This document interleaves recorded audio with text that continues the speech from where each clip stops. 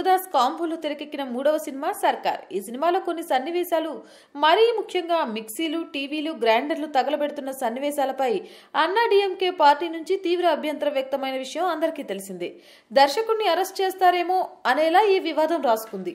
AIADMK party అభ్యంతరాలతో సినిమాలో ఆ సన్నివేశాల్ని తొలగించి కాస్త తగ్గారు ఆ చిత్ర బృందం. టాక్ తో సంబంధం లేకుండా ఈ సినిమా వసూలు చేస్తూ సూపర్ హిట్ అయిన సందర్భంగా యూనిట్ లో కీలక సభ్యులంతా సక్సెస్ పార్టీ చేసుకున్నారు. ఈ సందర్భంగా తయారు చేసిన కేక్ అందరినీ అట్రాక్ట్ చేస్తూ మరోవైపు మరో వివాదానికి తెరలేపింది. కేక్ కు ఇరువైపులా ఒకవైపు మిక్సీ, మరోవైపు గ్రైండర్ బొమ్మలు పెట్టారు. దీంతో పాటు ఓటు గుర్తు వేసిన వేలిని పోలి ఉన్న మరో చిన్న బొమ్మ కూడా పెట్టారు.